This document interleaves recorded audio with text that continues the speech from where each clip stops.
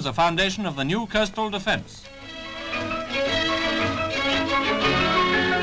Not far away at Great Yarmouth there's another scene of great activity as drifters leave at the opening of the season.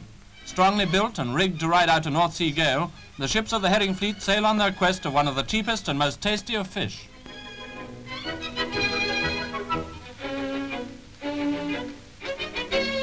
Ashore, Scottish fisher lasses following their trade wait for the ships to come home, and when they do there are baskets and baskets of herring from the long line of drifters to keep them busy. It's a pretty tough job for these girls cleaning the thousands of fish.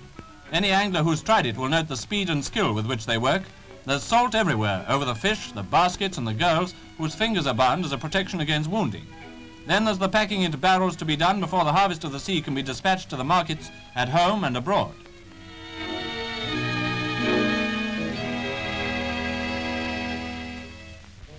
A Scots wedding in London. Lady Oxford is one of the guests, and the